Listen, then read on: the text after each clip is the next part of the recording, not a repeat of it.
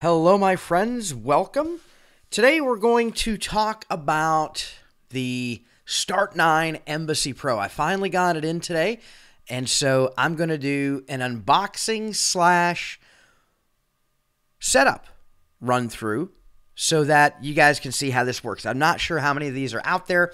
I know that I ordered this several months ago, and it just finally came in today. So let's dive in. What is the Embassy Pro? Well, the Embassy Pro is a collaboration between Start9 and Purism. Now, Start9 and Purism are both privacy-focused companies. Start9 developed the Embassy, which we'll talk about here more in a moment, but their whole reason for existence is the idea and the notion of sovereign computing. And Purism is also in that space. They are also all about privacy, security, and all of that stuff in the digital space. So the Embassy Pro is a powerful, secure, and reliable private server. It's going to be powered by Start9's Embassy OS, and we'll walk through that here in just a little bit. It is a plug-and-play private server they list all kinds of things: power users, families, businesses, other organizations. The reality is this is a plug-and-play private server for just about everybody. Anybody who is interested or concerned with digital privacy and security, that's who the Embassy Pro is for. And what it does is it allows you to self-host web applications. Basically, you are your own cloud provider, and all of your data is stored on your private cloud, your server, and it's outside of the prying eyes of the likes of Google and Facebook and everybody else. It truly is digital sovereignty. And so it's really kind of interesting from that perspective. If you're not interested in digital privacy and security and digital sovereignty, go ahead. This probably is not going to be a video for you. But for those of us who are interested in this, this is the Embassy Pro. Now, a lot of times the question that comes up is, why? Why bother doing all this? We could just use Google. We could just use Dropbox or any of these other things. And at the end of the day, it comes down to the difference between true cloud computing and what Start9 calls sovereign computing. And at the end of the day, the cloud is just somebody else's computer. Your phone, your laptop, all of that are just remote controls to access somebody else's computer. You're really not in control. The host of the data is in control. So in the cloud computing paradigm, there is no real privacy. Censorship is commonplace. We've seen this all over the place, whether we're looking at Facebook or YouTube or any of these other things. Censorship is commonplace. And the problem is, well, censorship is bad generally, but at this level, you have corporations deciding what is and is not appropriate. Okay, so censorship's commonplace. Hacks are ultimately inevitable. These companies, I'm not giving them a pass by any means. They're pretty good at security because they have to be. That's a big part of their business model. But hacks are inevitable. We've seen it time and time again, whether there is some database that's left open or rogue actors internal to the organization are doing things that they shouldn't be doing, or if there's just a compromise of admin type credentials. We've seen that a couple of times with things like Twitter. So hacks are going to happen. That's kind of commonplace in the cloud computing arena. So the question then becomes, well, how safe is your data really? And at the end of the day, there's a cost to cloud computing. There's a cost for everything, my friends, but in cloud computing, there's a cost. Whether you're paying for a service, and we hope that the service is doing what we want it to do, and we hope that they are being as secure as they can be, etc., there's a cost. Whether I'm paying cold, hard cash money for that cost, or am I paying the cost with my data, meaning companies like Google. And listen, everybody hates Google. They've done a lot of really cool things. They've made some cool stuff. But at the end of the day, the product is you. You are the product. The user is the product. They didn't create, arguably, the world's greatest search engine about the best email platform, these online document platforms, and YouTube, online video hosting. They didn't create those because they're benevolent. They created those so that they can sell advertising. And so the advertisers truly are their customers. Their users happen to be the product that they're selling to the advertiser, right? So it's kind of an interesting little shift there. The other thing is Google particularly wants, and all of them, they want to give you targeted ads. It does an advertising company no good to give me an ad about, I don't know, ice skates. I don't ice skate. Don't know shit about ice skating. I'm never going to ice skate. So that's a wasted impression. However, if they've got access to all of my data, emails, documents, etc., they can give me targeted ads. Oh, turns out I should give this person not an ad about ice skates, but maybe I should give them an ad about Keen hiking boots because this person does things outdoors and et cetera, et cetera. So that's really what they're doing. So the cloud computing side of things, we're putting all of our stuff on someone else's computer. On the sovereign computing side of things, this is when we're running our own private server. We are in control. We don't have to rely on others to process or store your data because you're doing it yourself. In the sovereign computing paradigm, concerns over things like privacy, censorship, hacks, and fees, they practically disappear. I don't have to worry about some company having my data because I have it. I don't have to worry about some company saying I can't post this or I can't post that because I'm hosting it myself. It's available through whatever means I'm hosting. Hacks, now, not for nothing. This is one of those things. Hacks do disappear to a degree. However, in the sovereign computing world, the user is responsible for security. Things like updates, things like making sure patches are done, all of that. That's up to the user. There is no third-party company that's saying, hey, update your stuff, or hey, we've implemented these fixes to ensure security. There's not a whole security team behind us. It's up to the user. But it's a chance I'm willing to take. And then, of course, there's fees. Versus we have on the cloud computing side, recurring fees. In the sovereign computing world, all of my fees are really is buying the equipment. That's my initial outlay. And then my continuing fee is sort of my time to manage the device. So it's just a bit of a trade-off. I would argue that privacy, digital privacy and security is worth that trade-off. Now, this is sort of the cloud computing and sovereign computing models in pictures for you. And to be fair, my friends, I got these pictures from the Start9 website, but they do a really nice job of sort of explaining what's going on. So here on the cloud computing side, we're at the bottom. Everybody else's needs are on top of us. We've got us and then all of the apps that we're using, right? And all of the data that those apps are collecting or creating or whatever, they all ultimately end up on third-party servers. And that's where the other computer, the other person's computer, is that third-party server. So all of our data is there. Again, in the sovereign computing model, Embassy OS sort of becomes our base layer. That is our start point.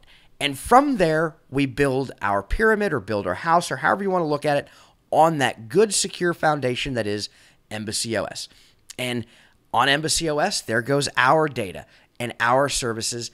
And ultimately, at the top of the rung or at the top of the pyramid, I am in charge. We are in charge of what happens with that data. So Start9 has a couple of different products. They have the Embassy One, which is their original product, and I own one of those, and they work really nice. But it's a Raspberry Pi based personal server.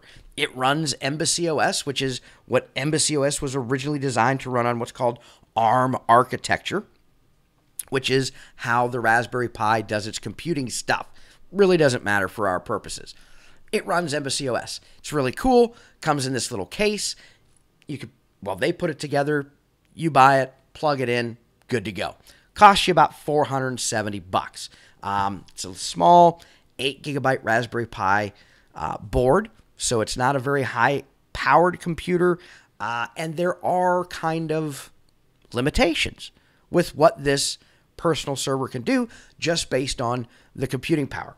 And we're using storage. The storage is a 1 or 2 terabyte external hard drive. So we've got these pieces and parts that are kind of cobbled together with this really nice operating system to have this personal server. It's relatively cheap at, under $500 and plug and play. Super awesome. The Embassy Pro is the flagship item. It is sort of the next evolution of the Embassy, and it is a collaboration between Purism and Start9.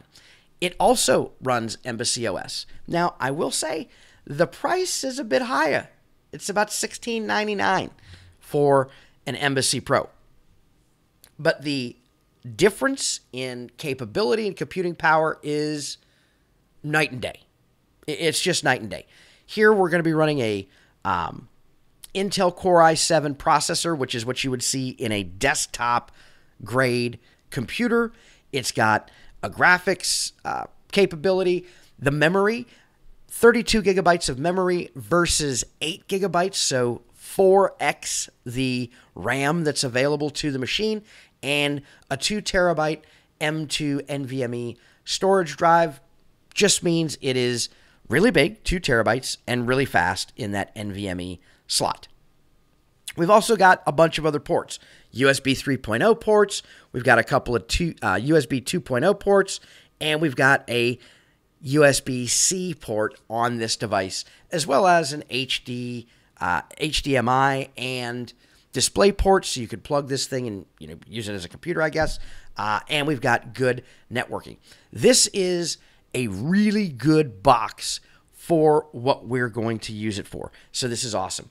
Now, I said this is a collaboration between Start9 and Purism. This is basically the Purism Librem Mini. And as configured with 32 gigabytes of RAM, 2 16 gigabyte RAM sticks, and a 2 terabyte M2 NVMe, as configured from Purism, this would be a $1,937 purchase. So right off the bat, it's way cheaper than just buying the box by itself, and it is got Embassy OS. And this is a whole new retooled Embassy OS. Remember I said before, the original Embassy OS was tooled to run on ARM architecture. This Embassy OS is tooled to run on the x86 architecture.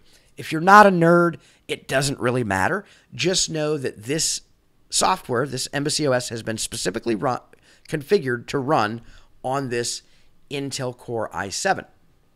Now, another thing that's kind of interesting to note is Intel management is disabled on the Embassy Pro, just like it is on the Purism offerings. So what this means is it's a little more private and secure than the standard Intel Core i7 because it doesn't have that Intel management enabled. So that's a good privacy feature, right? We don't have to worry about Intel seeing and doing anything with our processor. So this is a huge upgrade. I'm super excited that this finally came in today. I got the notification about a week ago that they were shipping, and that was awesome. Not going to lie, it was hard to remain patient over the course of a week or so to actually get the device here, but it is here. And of course, like I said, we're talking about Embassy OS. Embassy OS is a Linux-based operating system that is really custom built for self-hosting open source software. This allows anybody to run their own server without needing all of those traditional systems administration types of skills. Listen, could you or somebody go do what Embassy OS and the Embassy Pro does? Yeah, you probably could.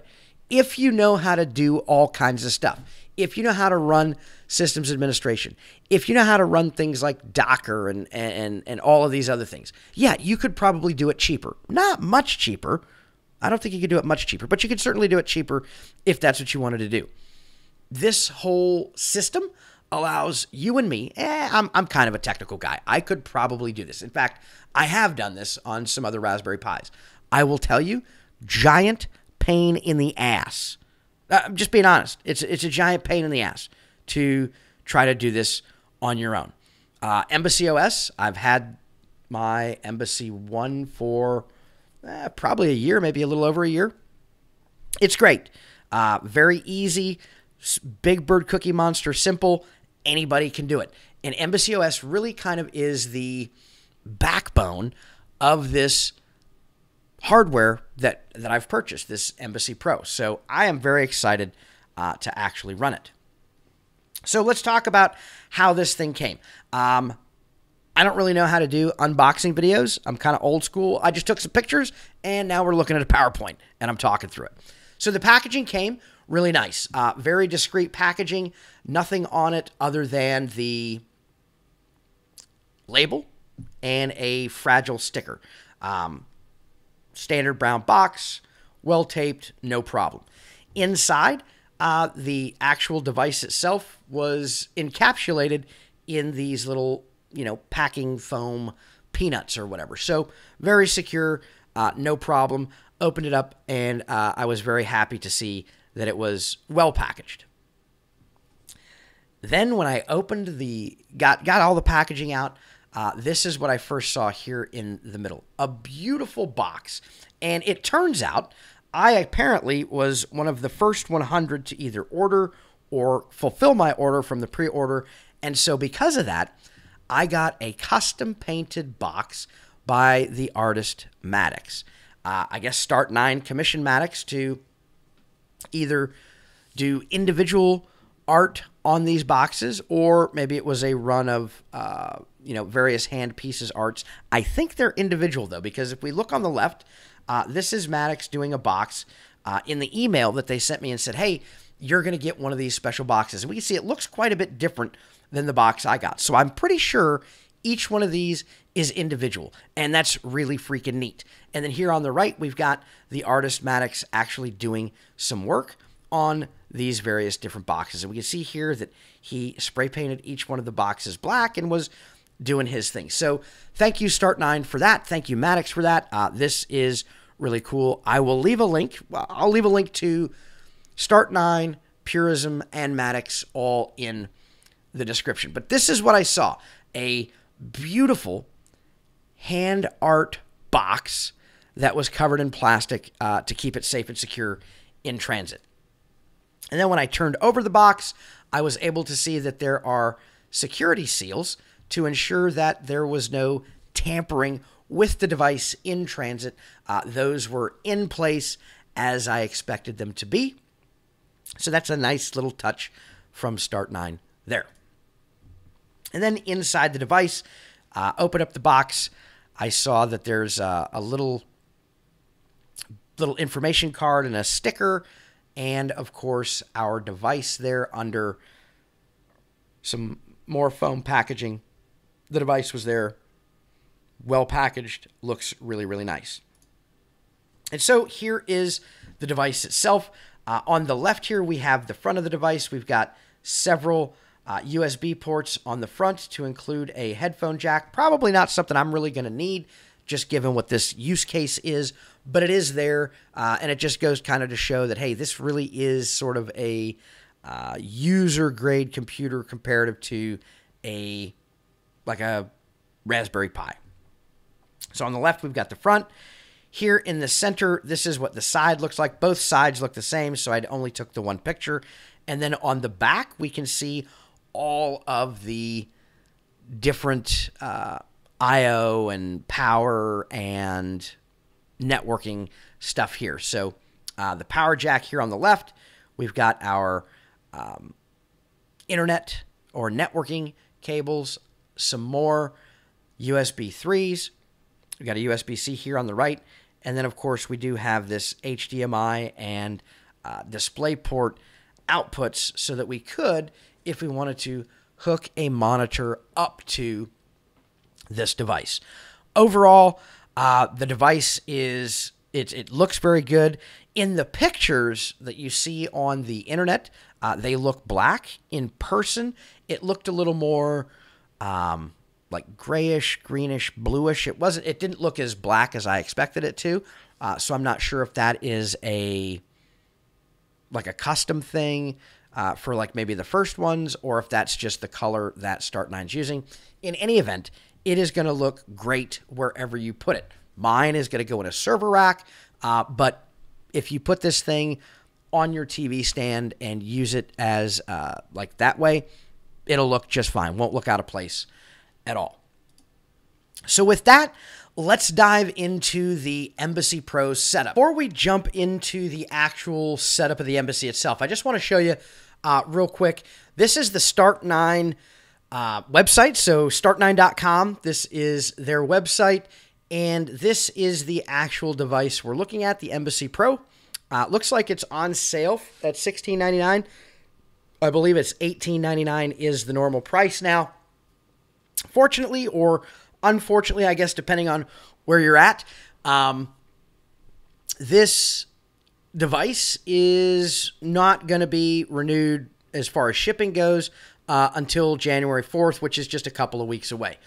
So this device is out there, or it is available for you to purchase, I should say. So, you know, if you like this video or whatever and you want one, just go get one. Here's the thing.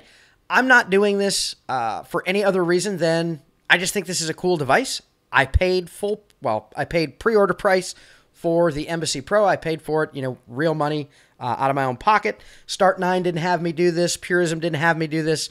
This is not sponsored in any way, shape, or form. Of course, why would it be? There's like 12 subscribers to my channel. But this is the device. So check them out at start9.com. And then we've got Purism. So Purism is kind of one of the, I call them kind of one of the OG sort of digital privacy and security focused companies. They've been around. I'll be honest, I don't know how long they've been around. I've heard of them for years, at least the last 3 or 4 years probably. Unfortunately, to this point, I don't have any of their devices. Well, I suppose I do. I've got the Librem Mini collab with Start9, but I would be interested in hearing your guys' thoughts. If you guys have any of the Librem devices, let me know in the comments. That would be kind of cool. I'm probably going to look to save my shekels and get like a Librem 5 phone, and also maybe the Librem 14. This is a pretty cool laptop. But anyway, so this is the Librem Mini. Basically, it starts off at $7.99 that we used, or that we got from Start9, their collaboration. 32 gigabytes of RAM. That's a $259 update. A 2 terabyte NVMe storage drive. That's an $879 update. So if I was to buy this device on its own, of course, when I say on its own, you get the Pure OS, the Purism operating system with this, but it's $1,937. So we got a pretty fair deal, all things considered. I got in on the pre-order, so I think I paid, I don't remember what did I pay? 40 or 50 bucks to do the pre-order, and then I think I paid all in like 1,500 bucks for the device. So I got a little bit of a break because I pre-ordered, but you know, even at full bull retail, pretty good price, particularly when we consider that Start9, you can, now here's the thing, my friends, you can go out, get your own hardware, and set this Embassy up yourself. So you can get a Raspberry Pi. I presume you could get a Purism or similar. I'm sure this is I don't know if this is an Intel Nuke. I don't know exactly what little computer this is. But you could get this computer, and you could run Embassy on it. I think The cost for Embassy, I don't know where that is. I thought there was a place I could buy that, but I guess not. Maybe you can compile it from source, whatever. It is something that is available to you if you want to go do this on your own. So lots of options for people who are interested in this space. Enough about all of that. Let's dive into actually setting up the Embassy. Now, it's really simple. You plug in your Ethernet cord or Ethernet wire, whatever you want to call it, to your network, right from the device to your network, and you plug in the device. When you plug in the device, it's going to take, I don't know, 10, 20, 30 seconds, and then you're going to hear some noise. That means, hey, the Embassy is on, it's ready to go. Then all you have to do, go to embassy.local on a computer that is on your local network, and boom, this is what we get. So I told you before that I have an Embassy One. I'm going to go ahead and keep running that Embassy One. I'm going to end up taking a bunch of the services off. I'm just going to use it as a Bitcoin node. But I'm going to run that. I'm going to let it do its thing. I'm going to set this Embassy Pro up fresh. So to do that, listen, there's a way you could recover. I'm not doing that. I'm just starting fresh. So I'm going to start fresh, getting started with a brand new Embassy. There we go. So it says, hey, the drive in your Embassy data is going to be stored. Yep, whatever. Okay, click on it. Choose a password. Now, you got to put a password in there, and we want to make it strong. So give me just a second. There we go. So it looks like those match as they should. And let's go ahead and click the Finish button. We click the Finish button. It says, hey, we're going to initialize the Embassy. We're going to start setting it up for you. This is super simple. I didn't have to do anything. I had to plug it in, give it network access, and make a password. That's it. And now all of this is happening for me. So I'm not sure how long this is going to take. Oh, look at that. Took less than a minute, and there we go. So Embassy Local was set up for setup purposes only. Will no longer work. Download my permanent address information. So I'm going to go ahead and download that. Okay. And basically what you get there is a .html file. And there you go. So let me dive into the HTML file, and we'll be back to go to the Embassy login. All right, so setup is complete. Life is good. All we have to do now is download our permanent address information. And what you're going to download is a little HTML file. And basically what it gives us is it gives us our .local name to access our Embassy on our home network. It also gives us our Tor address for our Embassy so that we can access this thing on the go. Now, you need to download your address info so you've got it, store that safely. You're also going to want to download the certificate. So when you download the certificate, it's basically a security certificate that allows your device to access the Embassy on your local network. So follow the instructions. I've already done that. Go ahead and follow the instructions that Start9 gives you. I'm on a Mac, so follow those instructions. They work really well so that you can just type into your search bar or your address bar to get to the actual Embassy itself after this phase is complete. So let's go ahead and click on the Go to Embassy login, and boom, here we are at the Embassy. The Embassy is all set up. You saw that in real time. It took like 3 minutes. All I got to do is type in my password. So I'm going to type in the password I made at the beginning. Oops. Helps when I type it correctly. Sorry about that. There we go. And now we just click login. I'm not going to save. It says it's an invalid password. That's super awesome. I love it when that happens. There we go. Now we're logged in.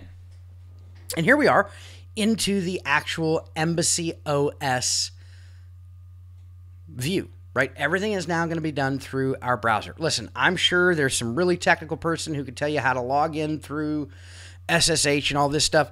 none of that matters to me. I can tell you, already looking at it, it looks different than my Embassy 1. Maybe it was just refreshed or updated or whatever for this particular release. But here we are at our services. So services are the applications that your embassy is going to run.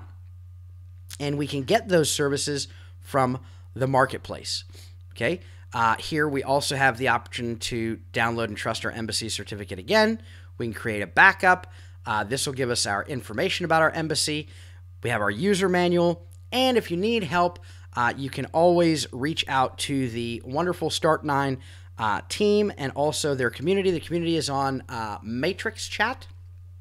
So you can reach out to them and get any help that you may need. So let's dive into the marketplace. And I'm just going to install a couple of things here to get started because I know it's going to take a bit of time.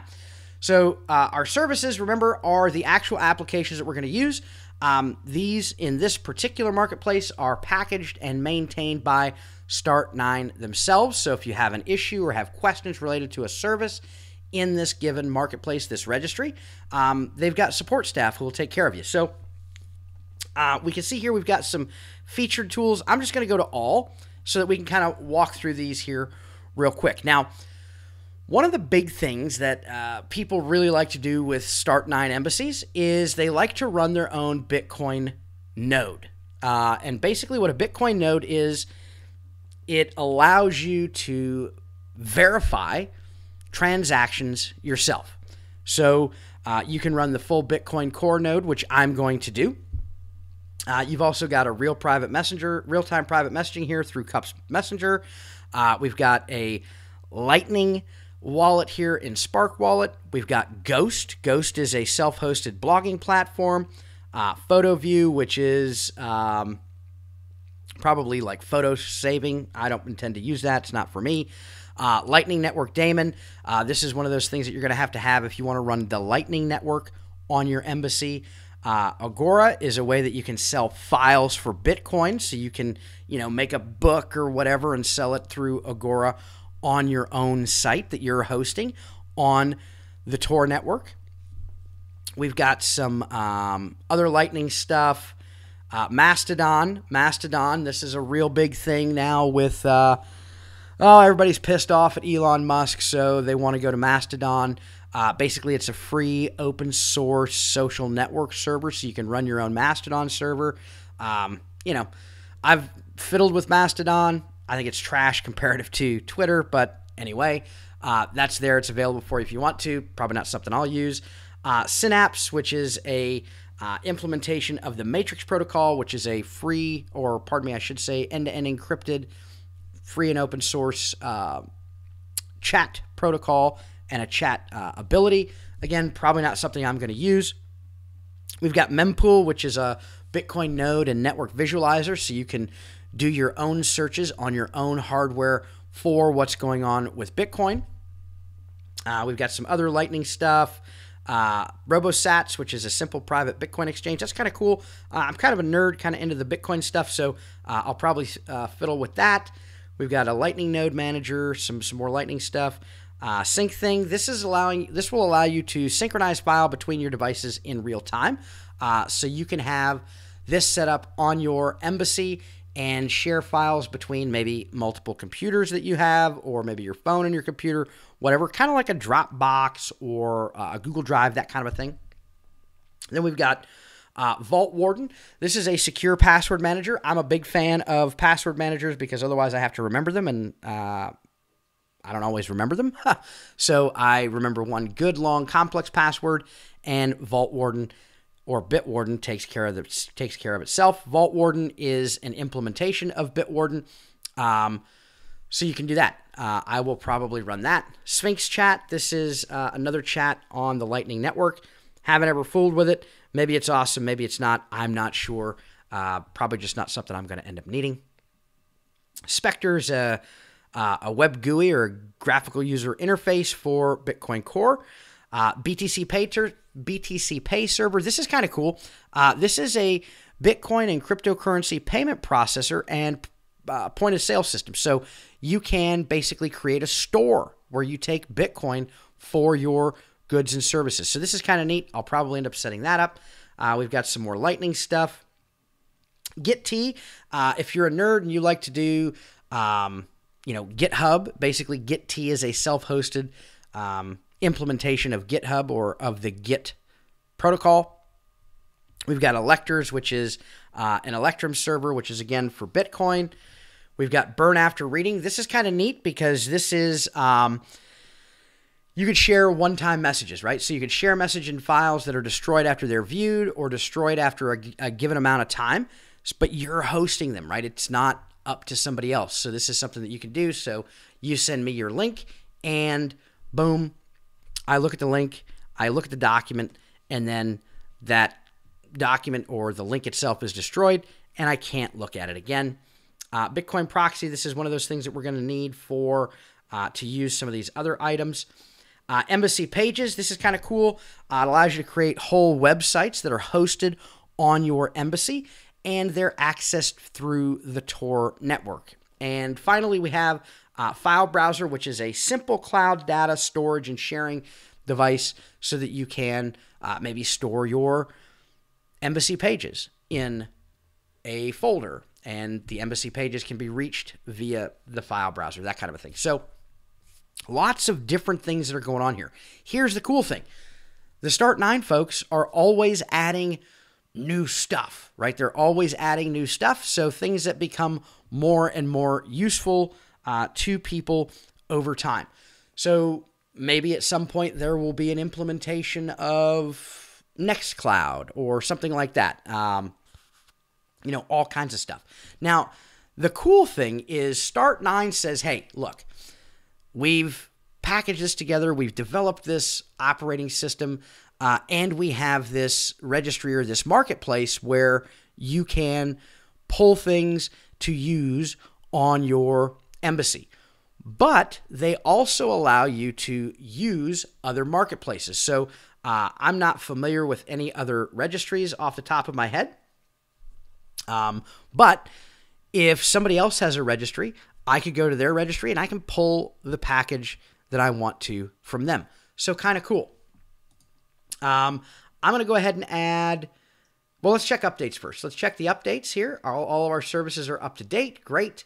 Notifications. This is where any notifications about your server or anything that's going on are going to be here. And then we have our system information here, so we can do stuff there. So going back to my marketplace, I'm going to go ahead and download Bitcoin Core. So all I got to do is click on it, click the green install button, and it's going to install this for me. So it's going to do its thing. I can see what's going on. It's downloaded, it's validated, and now it is unpacking that. And eventually, I'm going to have to go in here and use whatever I'm going to have to do. So it says open HTTPS. Let's see if that works. Yep, I'm just going to go ahead and I don't really want to learn more. Firefox, why do you hate me? I just want to open the freaking thing. There we go.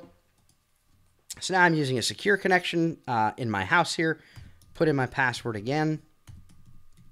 There we go.